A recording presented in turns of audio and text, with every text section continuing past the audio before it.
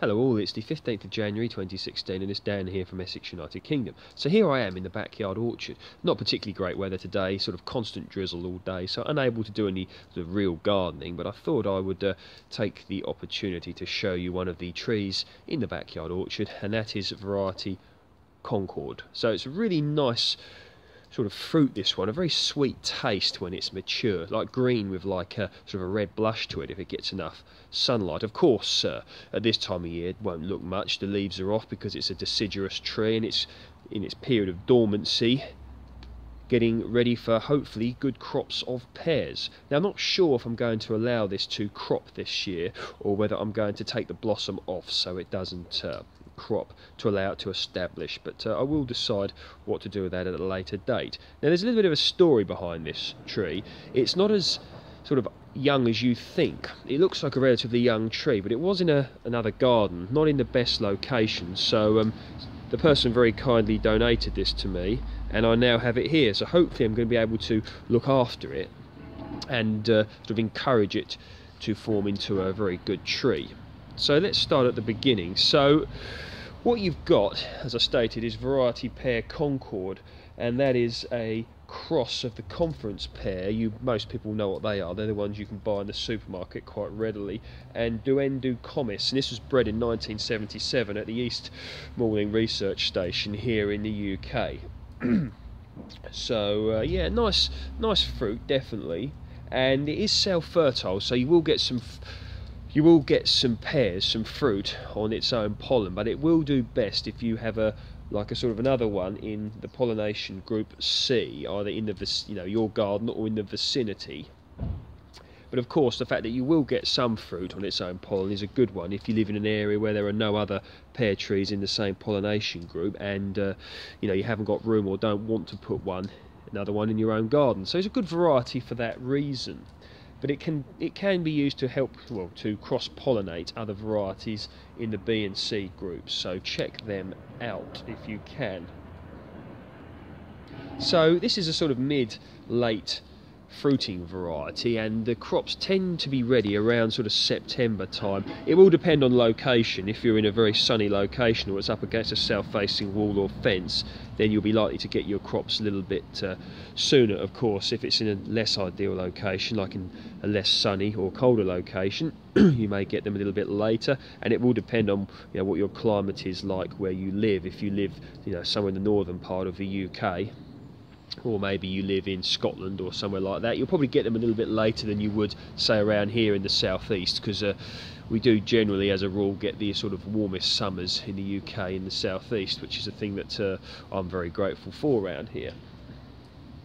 So this is on Quince C rootstock.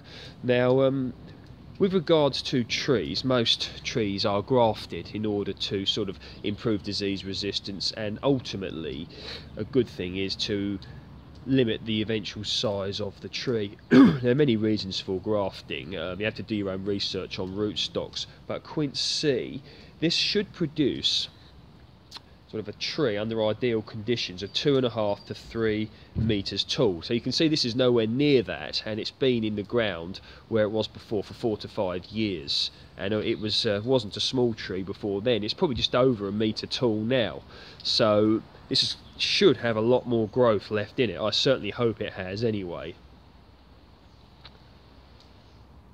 Now most pear trees are grafted onto quince rootstocks. There are reasons for this, but they do graft readily. Quince is a sort of another fruit that looks a bit like a pear but larger. So I have videos, I believe, on quinces on my channel, so check them out if you're interested. So that's the Concorde pear. Let's have a look at the tree. So this will leaf out in the spring.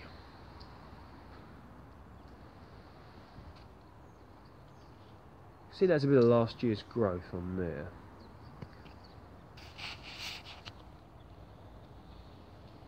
And this too.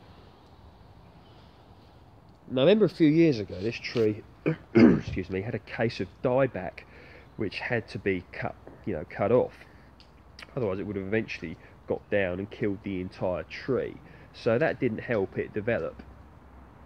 So this tree has been through it a little bit, but here he is, and I'm hoping that he is going to thrive here. Now, the most sort of sun that you can give trees like this, the better. It'll encourage good fruiting, it will encourage good strong growth, that sort of thing. So, you know, south facing location is great, or the sunniest place that you can possibly put it. So I'll just go back here. So there we go, the backyard orchard consists at the moment of 2 trees. This one here is a stellar cherry minaret, which I will go into at a later date, and we're going to be having another fruit tree of some sort over here. Probably going to put an apple here. Apple tree just there, something like that. Not sure what variety I'm going to get. I'm researching this. I do want to get a plum tree here as well, but I would like a decent sized apple tree, and I'm thinking if I have an apple tree here, I can probably get away with one on an MM106 rootstock, which will create a decent sized tree.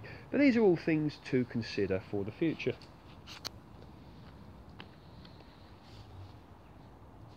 So there we go. The backyard orchard's coming on. All the best and speak soon.